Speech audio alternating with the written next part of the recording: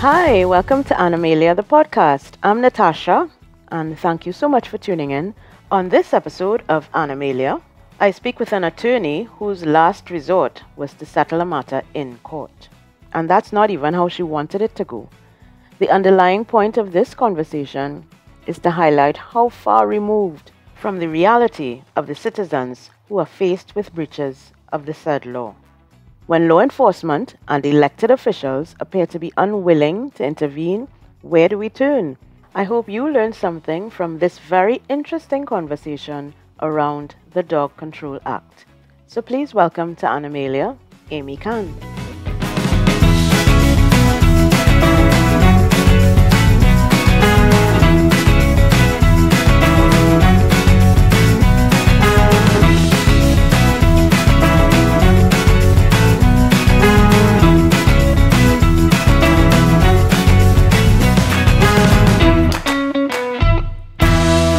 Welcome to Animalia, Miss Amy Khan. She's an attorney at law. And I want to start by asking Amy a little bit about herself. Could you tell us about your life growing up with animals? Sure. So I grew up, all my life I lived in a townhouse type of community. So we weren't actually allowed to have a wide variety of pets. So my experience of animals was always that of begging my mom if we can have a dog and her always saying no. But it never stopped me and my siblings from loving animals and always looking forward to going by my cousins or my friends that have dogs or cats and just generally enjoying being around them. And then when we were around maybe just around 10 years old, we went to Mayaru and there was a stray dog, of course. Those are the ones that always get our hearts going the fastest. Yes. And we could not leave him. So we had our very own dog for 10 years. And, well, I think all pet stories tend to end in heartbreak. Because even though you could have them for 10 years or 100 years, saying goodbye is probably the hardest thing you'll ever have to do. Oh, yes. So in 2018, we unfortunately had to say goodbye to our dog. But, that love that you knew and experienced from animals, I mean, it's something that never really leaves you. I think we kind of justify making ourselves better people than we are when animals are involved. Yes. But that's probably just me. That's a very good point. And in fact, it does give us a kind of a sense of superiority that we can extend our hearts and minds and homes to include animals as members of the family, not just as, pets, but really as members of our family. Of course. So you reached out to me some time ago to ask my advice on a particular issue that you were having. Could you describe to us what that situation involves up until the point where you contacted me? You could stop there and then we'll discuss. Okay, sure. So in September, like around September last year, one of the units in my community was rented out to an individual. And they came with a small dog, like a little, like a mixed poodle, sort of mini dog. And they also came with a pit bull. So I don't really know how they intended to keep that a secret for too long because our houses I share a wall on either side with my neighbors. So we're very close. And it was a pit bull, an American pit bull terrier. So I had a problem with it because I just felt as though we can't allow this to happen where somebody brings a dog, not just a dangerous dog, right? Because I understand the balance with breed discrimination and everything.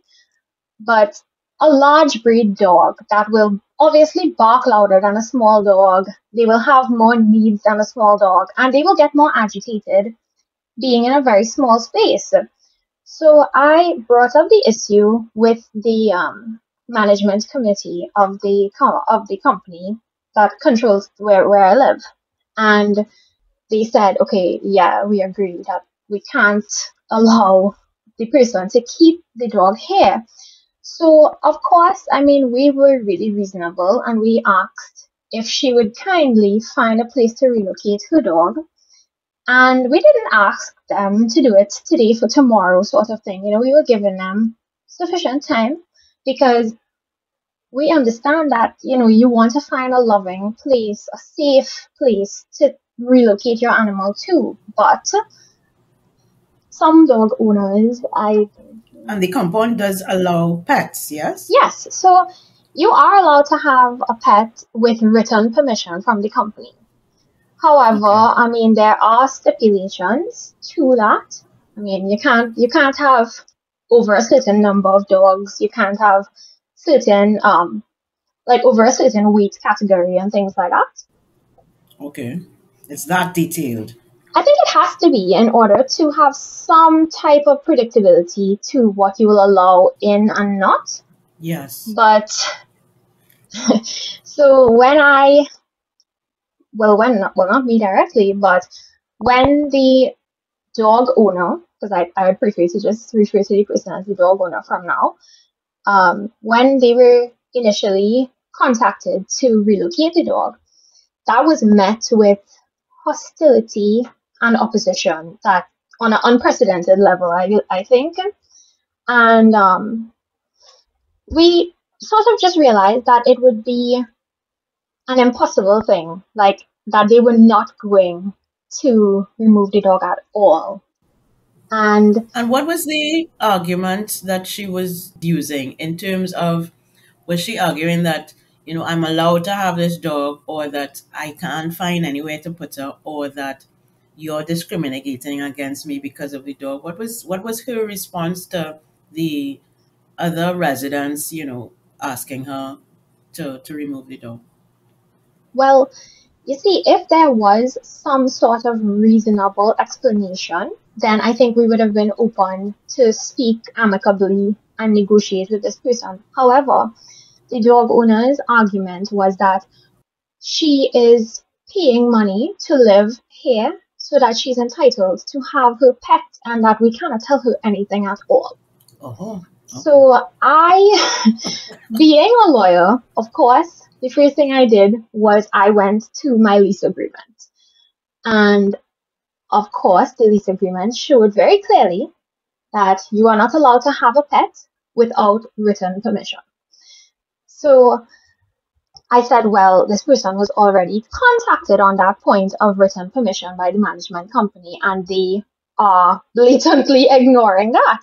So I went to the law because, of course, that's the next place to look. And that's when I became invested in researching around the Dog Control Act of Trinidad and Tobago.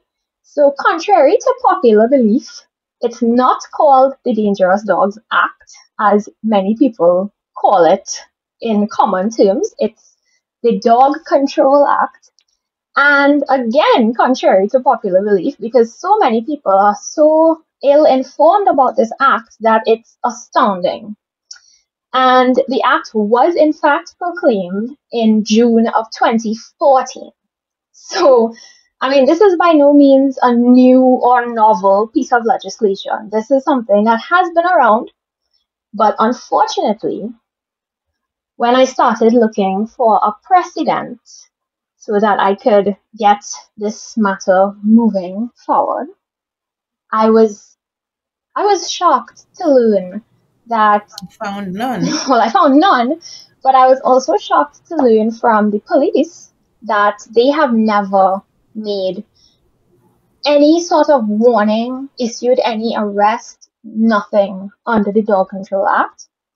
And then I went to the regional corporation in my area And they also informed me that they have never issued any license or registration or anything under the Dog Control Act.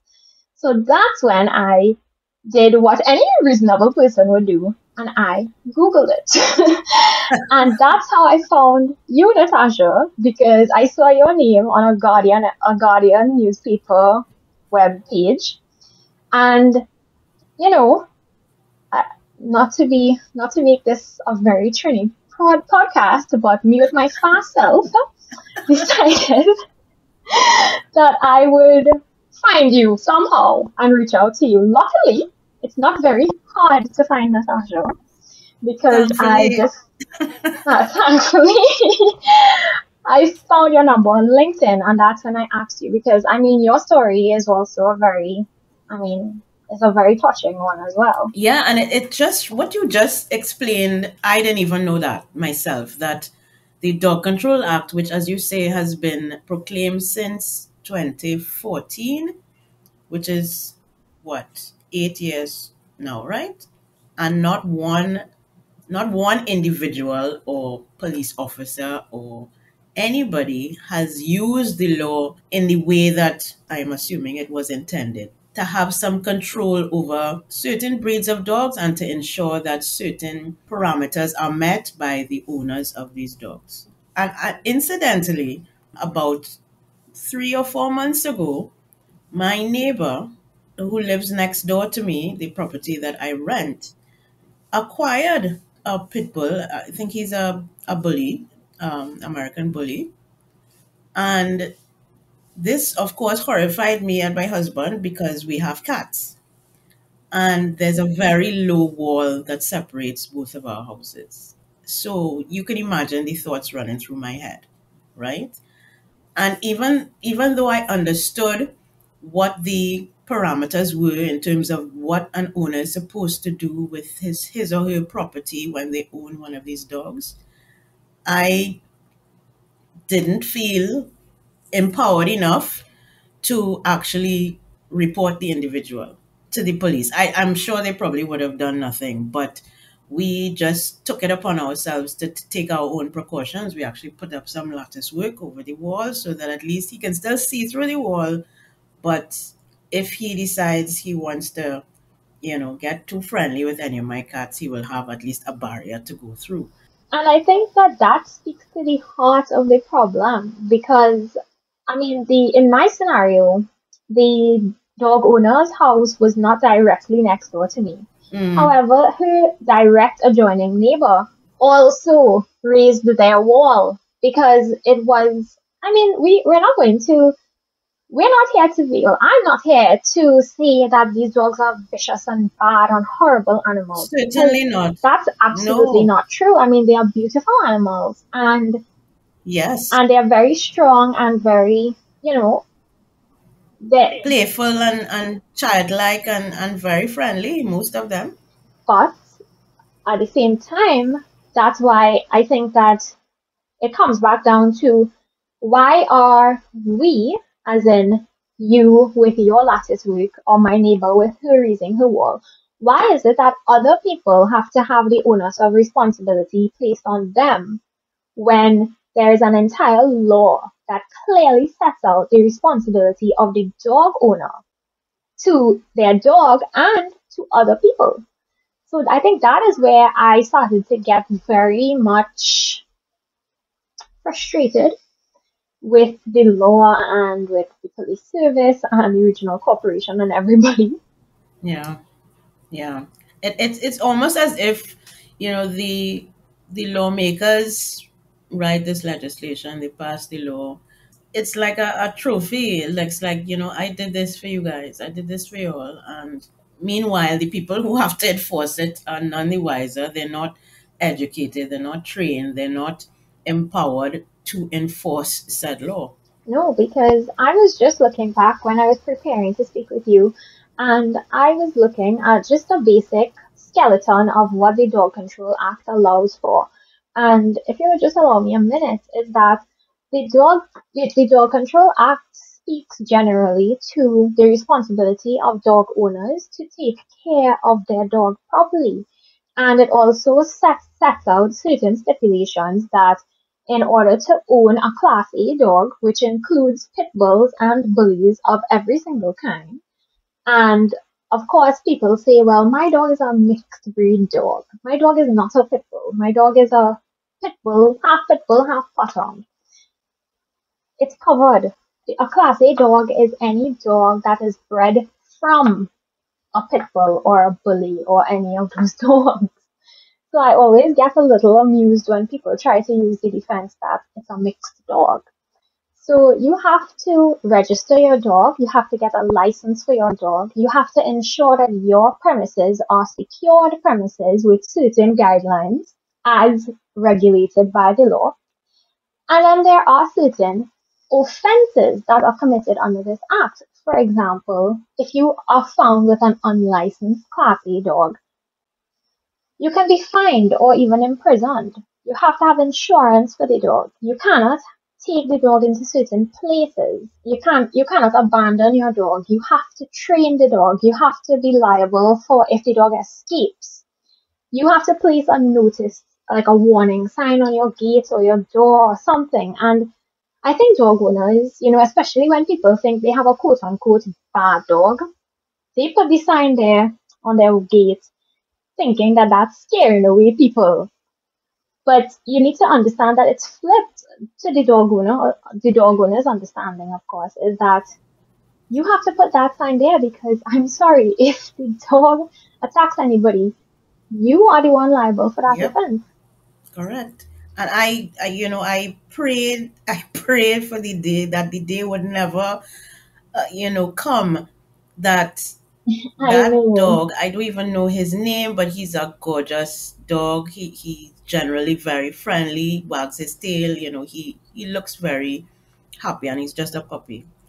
I pray that the day does not come when any of my cats, either of my cats, comes to any harm as a result of that dog. Because trust me, it, I don't know what I will do. I think I will explode. And it is not, again, as you say, it's not because of any breed shaming or anything like that. You just want to know.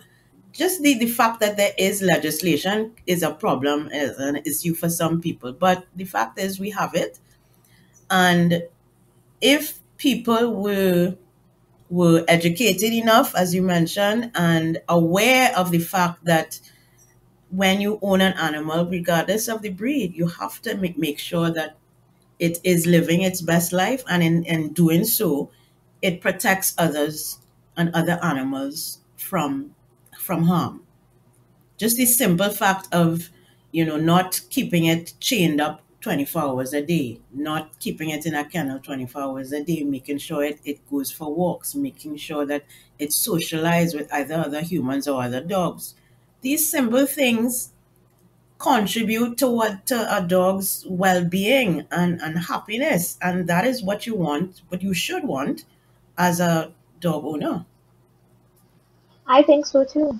Because one of the um, stipulations in the Dog Control Act states that you cannot have a Class A dog in premises that accommodates more than one household. Oh. I don't know that we could have been Hmm. any clearer to the dog owner in our scenario that we are not telling you that it's illegal to have a dog like that in Trinidad and Tobago. We are not telling you that your dog is a bad, vicious dog.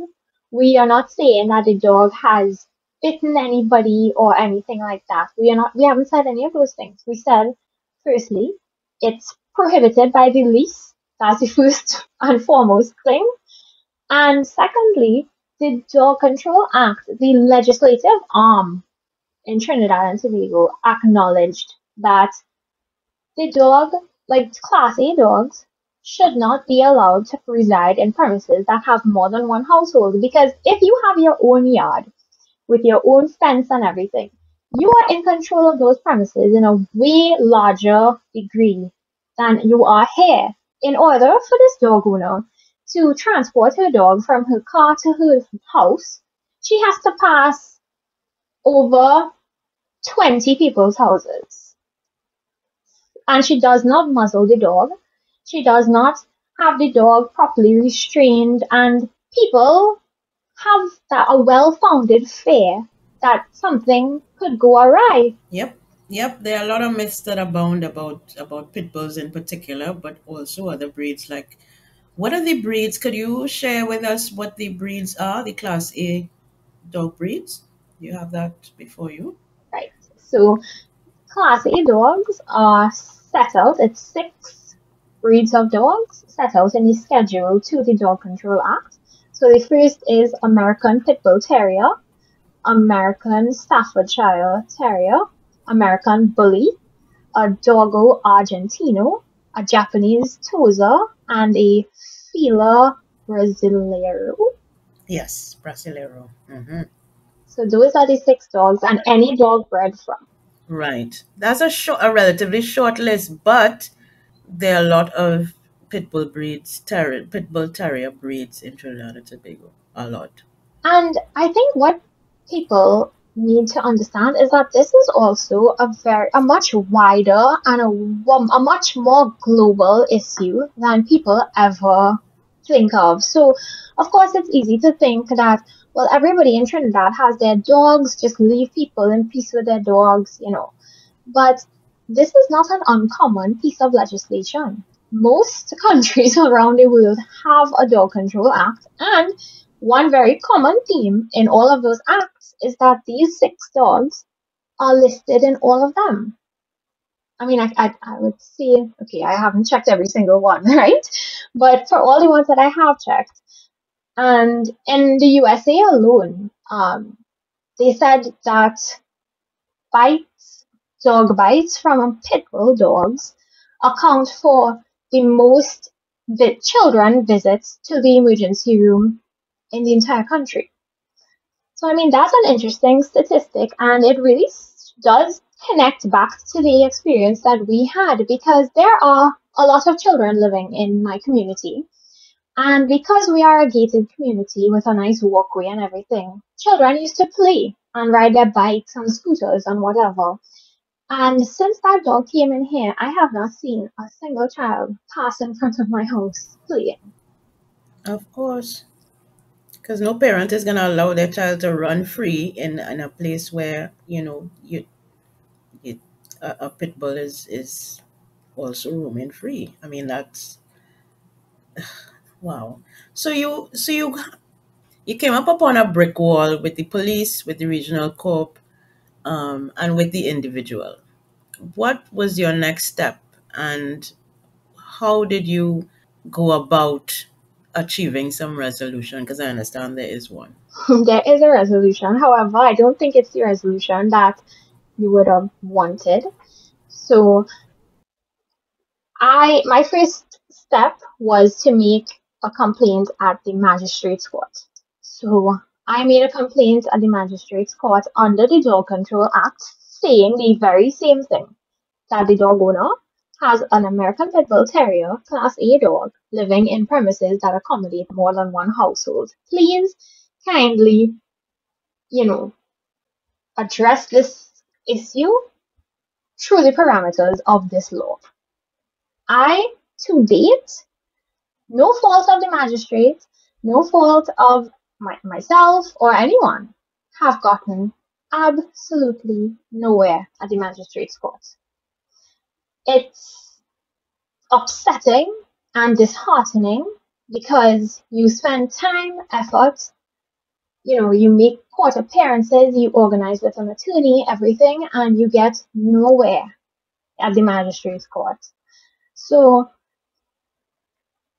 the only next step that I could have thought of was that the company, the management company of my community, would have to take the dog owner as well as the owner of the house to the High Court for breach of the lease agreement. So while the dog control issue was not addressed, all of the well-founded fears about the breed of the dog and about the proximity of the dog to other people and the laissez-faire attitude taken by the dog owner was very well expressed to the High Court. And our judge, it was the Honorable Justice Madam Nadia Kangaloo. She was not hesitant towards making an injunction. So she granted us an injunction which stipulated that the dog has to be removed, among other things, because of course our issue is narrow for the purposes of today in terms of just speaking about the dog. But after our initial contact with the dog owner, I mean, the hostility was unprecedented. It resulted in, it resulted in her putting surveillance cameras faced at our houses. She was posting it on Facebook. I mean, all of that was, of course, in the court proceedings, but in terms of the dog itself, one of the reliefs that we asked for was that, well, for some background, in the lease agreement, you are obviously, I'm sure your lease agreement says the same thing, is that you are prohibited from using the premises for illegal purposes. So in our relief, we asked that they stop using the premises for illegal purposes by harboring an illegal animal pursuant to the Dog Control Act. And the judge granted that relief. So, I mean, of course, we have not had a trial, so I am not going to definitively say, anything about that. But I mean, just that action alone tells you that the Dog Control Act is very much in effect, and that having the dog there in prohibited spaces is an illegal offense. Yep, precisely. And it's a shame that you had to go all the way to the High Court, because I'm sure that requires some financial resources that you weren't prepared to expend, I'm sure, on this matter. But it is it's a basic quality of life issue to me.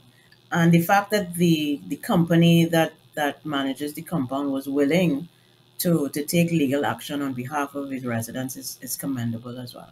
Well, I mean, there were many residents that expressed their grievances about the dog's presence on the compound, but there were also very many people who they did not want to oppose a neighbor, and I think that this is very much in keeping with the culture of Trinidad, where people tend to you'll gripe about something to everybody else, but to the person who you have the issue with, you'll be like, oh no, it's no problem, it's okay, you're good, don't worry.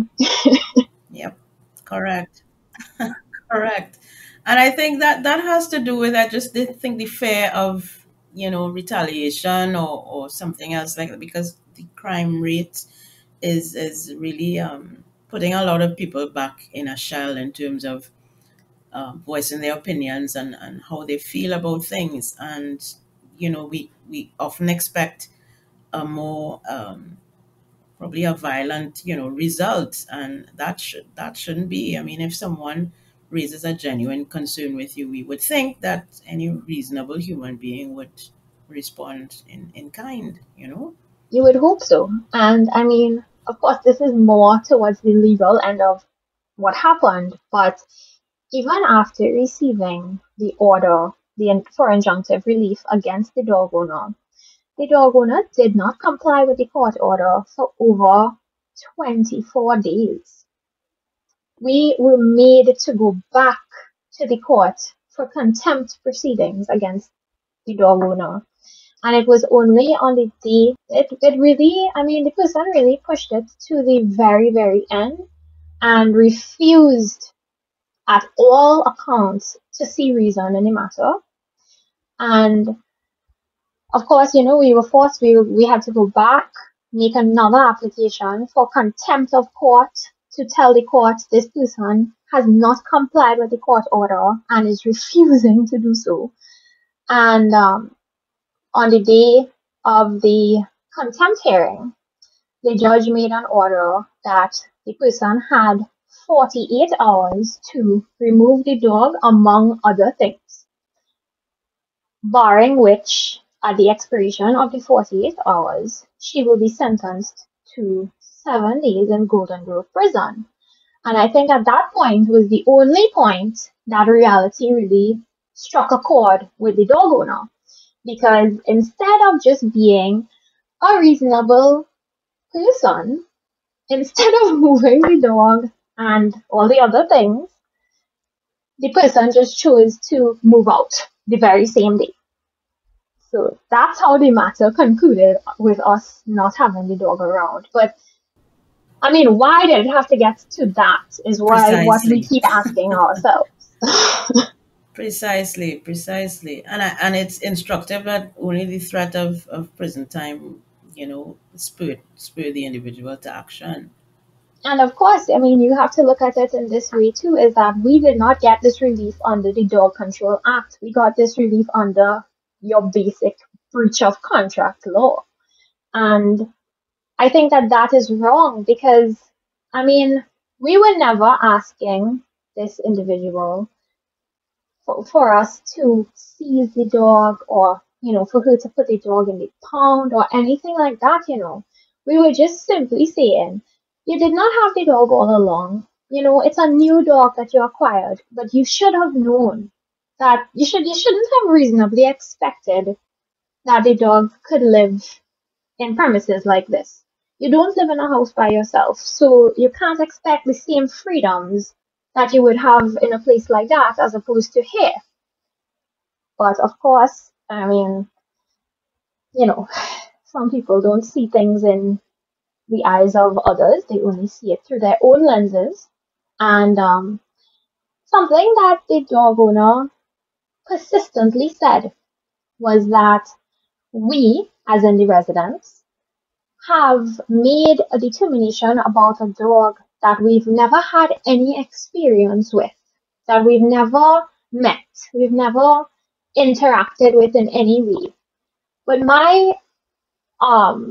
I mean, of course, it's not a response, but like my thought process on that is that it simply doesn't matter. Your dog could be the nicest dog for 20 years, but we live alongside the main road. If for whatever reason your dog is outside living in peace and harmony with everybody, and a big truck is passing and lets off that air horn, if something in your dog triggers off, it will be no fault of ours or yours, but you will be the one liable at the end of the day. And because this community is controlled by a company, if somebody gets seriously injured or worse, like killed in the process, they are also going to be suing the company. So the risk, like if we have to balance it, the risk to us is way higher than you saying that we are discriminated against the breed of your dog. I'm sorry that the breed of your dog is being discriminated against. However, when you do the public interest and safety and all the other considerations, I mean, it just doesn't level off.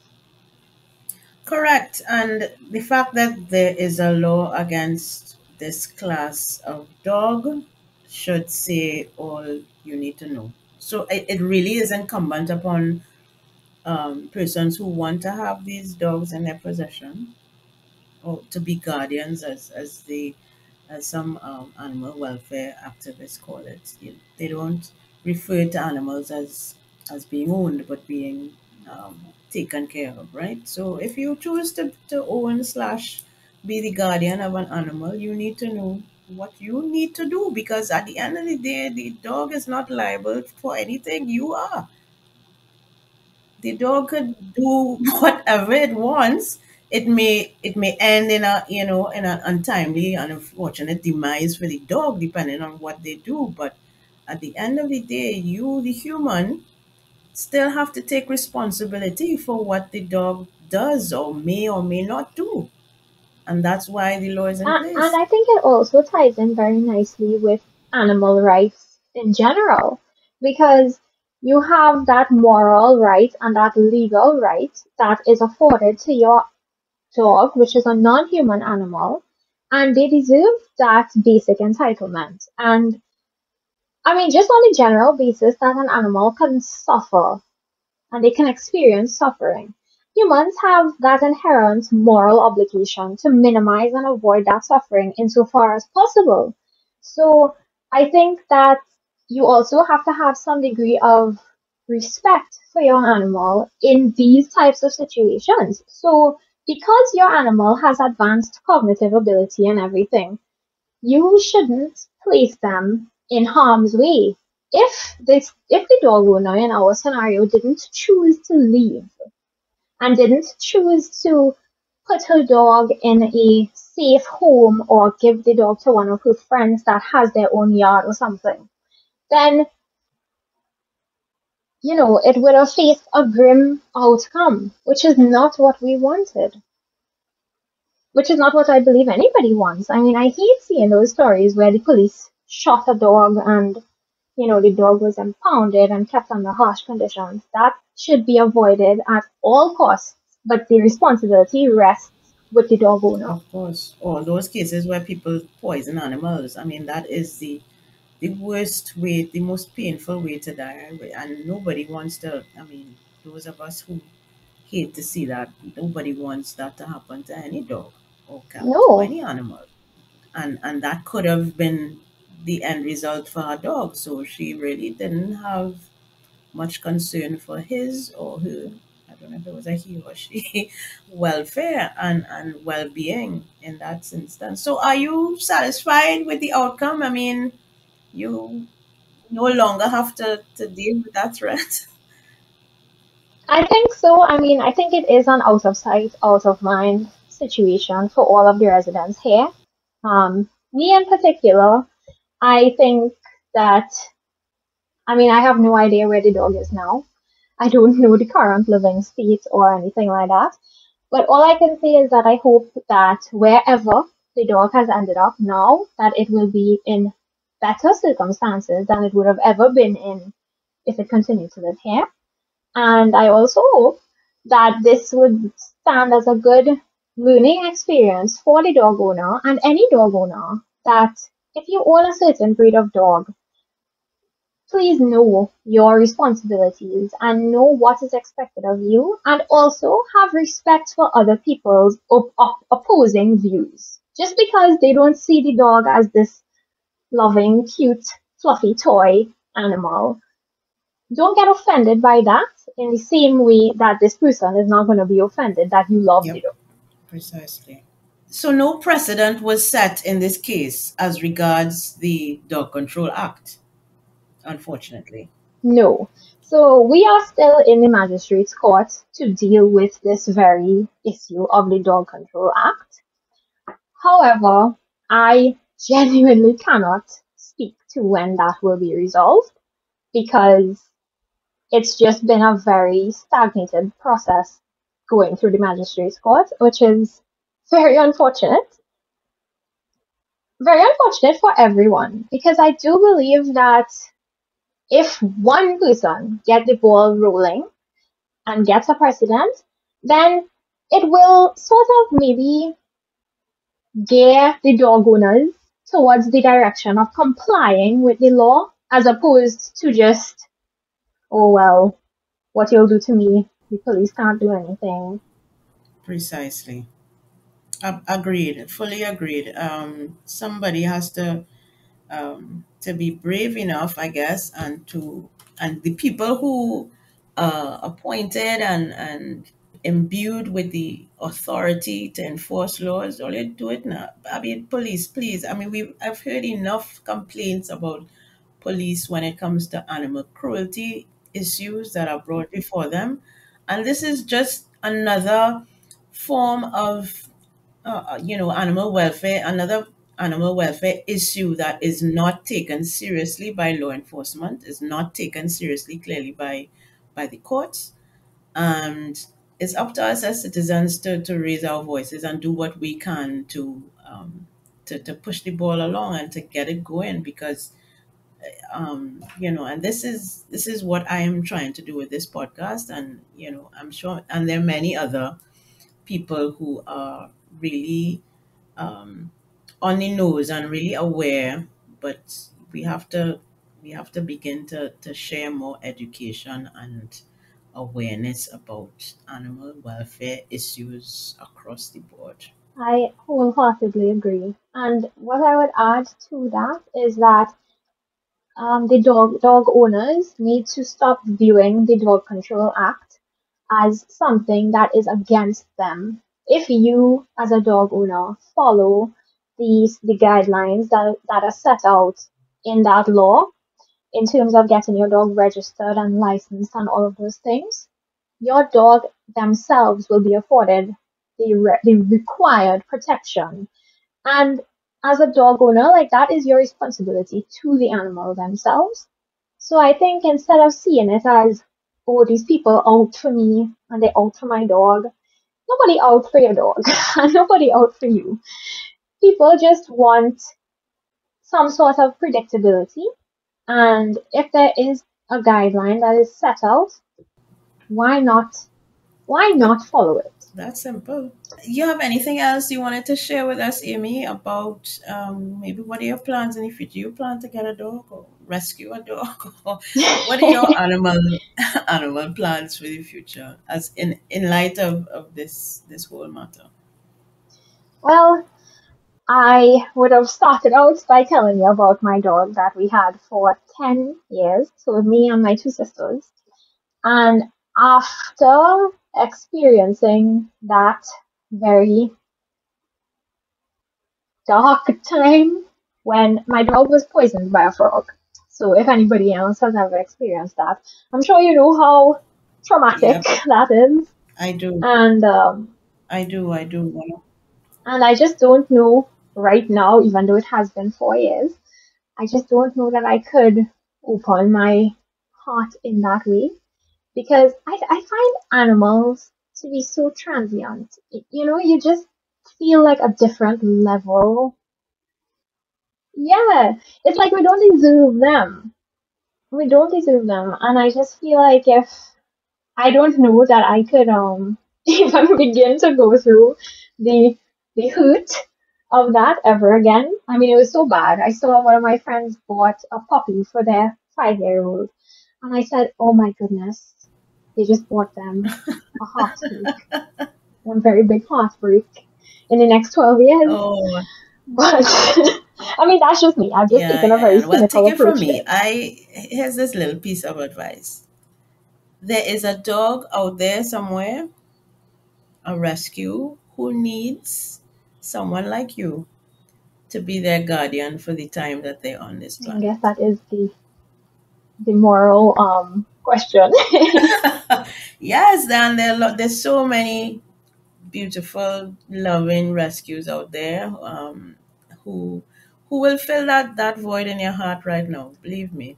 Well, I don't know when that day will come, but I will keep my mind open to it. Please do. And when you do, let us know here on Animalia. Amy Khan, thank you so much for talking with us. And we will continue to advocate on behalf of animals, and in the hope that our law enforcement will catch up with the legislation that is already on the books, and that everyone will fall in line and do what is right for humans and animals. Well, Natasha, thank you very, very much for having me. And thank you very much for taking a call from a stranger all those months ago, because I really do appreciate the very serendipitous friendship that has resulted from that call.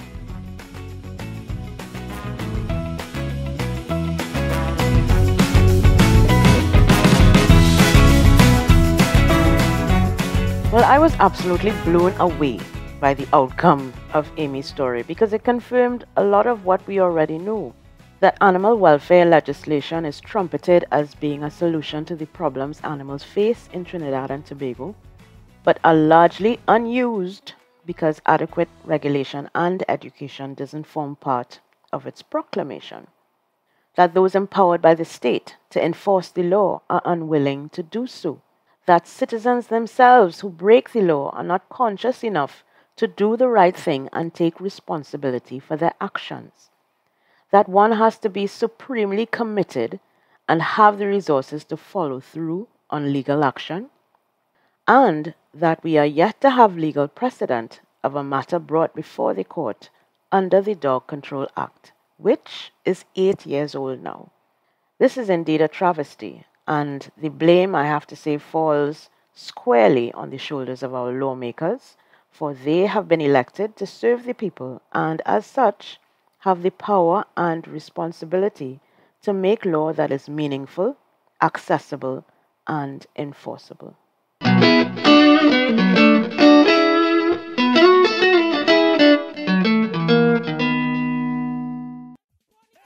Doggy is nothing if he don't have a bone. Oh, doggy, hold your bone. Hey, a doggy is nothing if he don't have a bone. Oh, doggy, hold your bone. And that's the end of episode 4. I hope you enjoyed it, and you'll be back in 2 weeks to hear from another amazing person doing their part to advance the cause of animal welfare. Remember to check out the website animaliathepod.com for new episodes, archived episodes, and much more.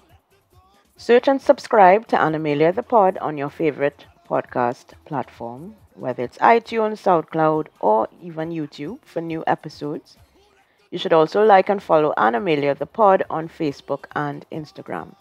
And if you'd like to appear on the podcast, send an email to animaliathepod@gmail.com. I'm Natasha, and until next time, take good care and remember, love off your pets. Bye-bye. Yes, come now. A doggy is not